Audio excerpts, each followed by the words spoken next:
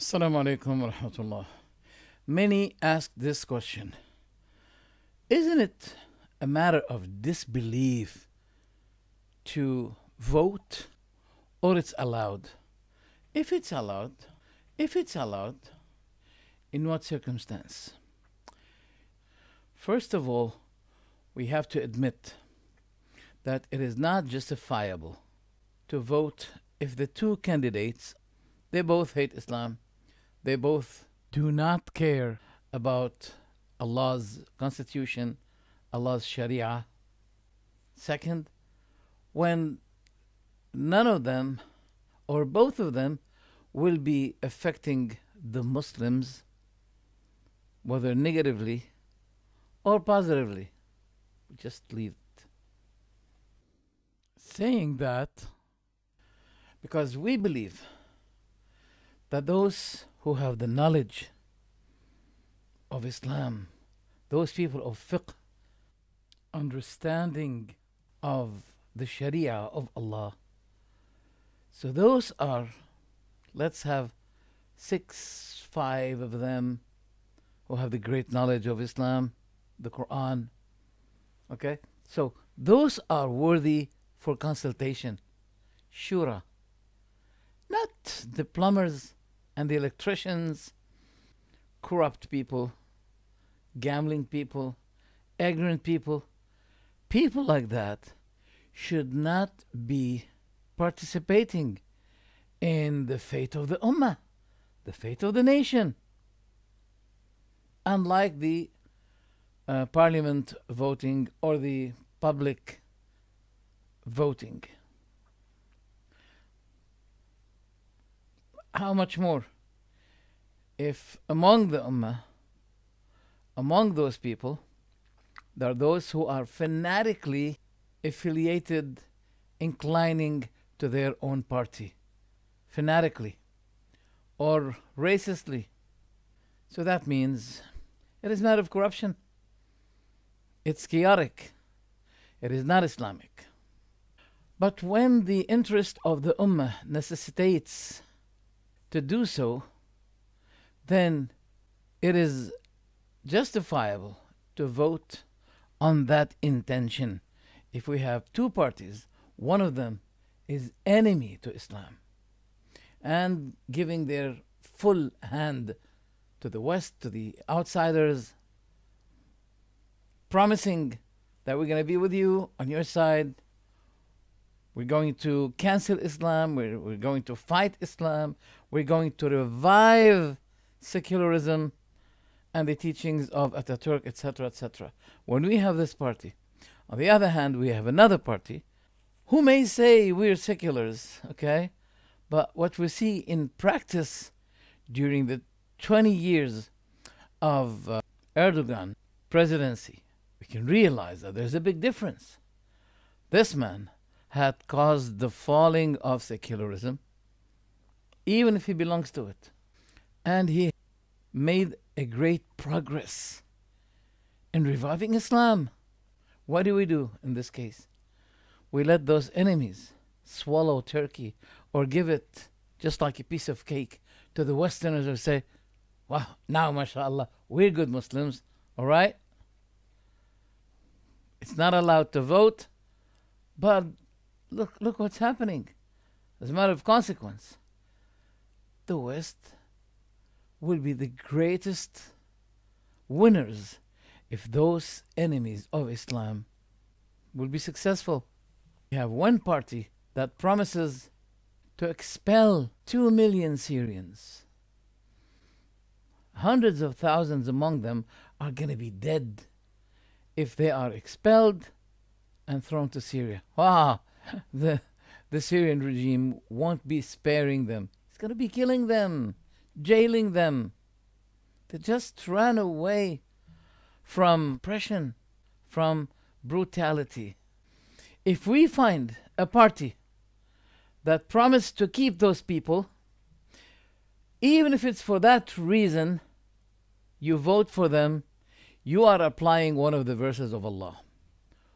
When Allah subhanahu wa ta'ala said, وما لكم لا تقاتلون في سبيل الله والمستضعفين من الرجال والنساء والولدان الذين يقولون ربنا أخرجنا من هذه القرية الظالم أهلها واجعل لنا من لدنك وليا واجعل لنا من لدنك نصيرا. And why shouldn't you be fighting for the cause of Allah while the oppressed people, among them women, children,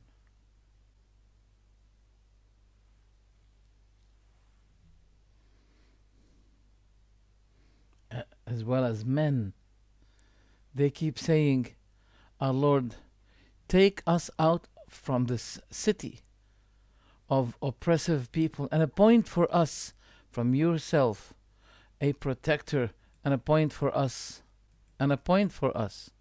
from yourself a helper. If there's a party that says, if we won the election, we're not going to let those people be expelled, we'll keep them. If you vote for that reason only, this is justified. You're not blamed. You're not becoming kafir, disbeliever, as some ignorant brothers say. I myself do not support voting, and I never voted. But in this circumstance, when there is a struggle, a confrontation between a party of faithlessness who is ready, promising to expel the weakened people, throwing them back to Syria, and the other party says, if we won, we're not going to let them out. Yes, this is what the interest of the Ummah requires. Among the worst thing that the West is doing, oppressively, unjustly, is accusing Erdogan to be the greatest feared dictator. Many layman European people and Americans, they were astonished, saying, why those Western countries were happy with the dictator of Tunisia, Ben Ali? Why they were bringing people from Afghanistan and putting them in the prisons of Gaddafi? Why Gaddafi was okay? Was it a matter of throwing money for them? Why they're okay with the most dictator presidents? They did not see any dictator in the world except Erdogan? Or it is a matter of retaliation for not complying to the West? He doesn't want to comply to the West. They want to punish him.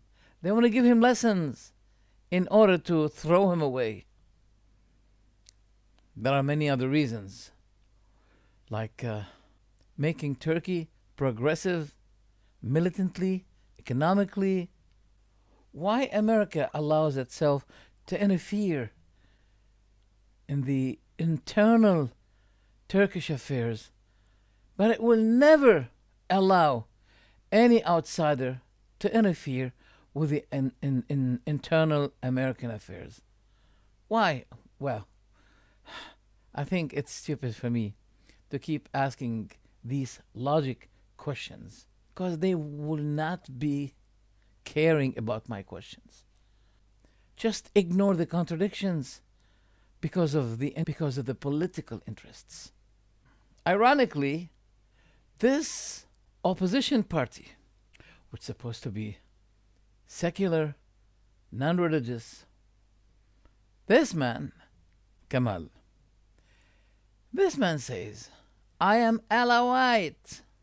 He's seeking refuge with sectarianism in order to retain secularism. So this pragmatic had made sectarianism as means to return secularism. Wow. We can see a great achievement in Turkey. So Turkey wants to be independent. No, that's not allowed. We must divide Turkey. we must downfall the Turkish currency. We must pay billions to orchestrate a coup d'etat which failed. Achievements. Other progress is the phenomena of hijab, is the establishing of Islamic school in every city in Turkey. To the extent that some counselors, they were giving gifts to the children who are proven to be performing Fajr prayer in the masjid. Things that had not happened before. Imagine Erdogan brings the daughter of a woman who used to be stoned by children on the street because she wore the hijab. And she was expelled. And she was persecuted in Turkey. Where is the democracy that seculars have for us? They promise us to live in life as if we are in Jannah, paradise. Her daughter was the translator between Joe Biden and Erdogan with the hijab. I can see that this is a message that Erdogan wanted to send to the West, that this is Turkey today, unlike what it used to be before. Secularism cannot be leading except by force and dictatorship. In the Muslim world, people didn't like it. People are not happy with it. People returned to their religion. Well, we have to create for them Daesh, ISIS, in order to get rid of Islam under the umbrella of ISIS, Qaeda, etc., etc. That's what they're doing. That is why we justify only this election and every election when it comes to this critical circumstance, like what's happening in Turkey. Yes, we justify it. Otherwise, primarily, originally, voting is haram.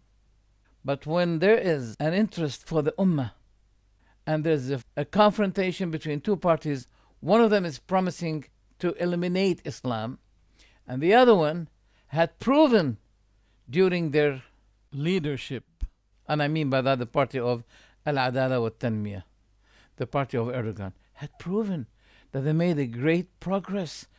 Today, Muslims are proud of their religion. They are practicing Islam. So therefore, I say, it is not a matter of disbelief, especially when we vote based on this particular intention, and deeds are justified by intention. That is our intention.